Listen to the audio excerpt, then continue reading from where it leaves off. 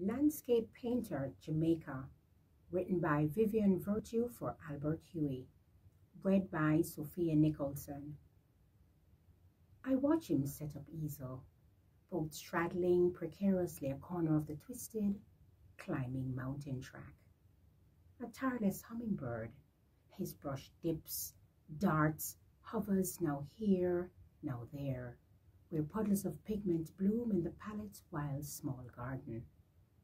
The mountains pose for him in a family group, dignified, self-conscious, against a wide blue screen of morning. Low green foothills sprawl like grandchildren above the knees of seated elders, and behind them, aloof, shouldering the sky, patriarchal in serenity, Blue Mountain Peak bulks. And the professional gaze studies positions, impatiently waiting for the perfect moment to fix their preparedness, to confine them for the pleasant formality of the family album.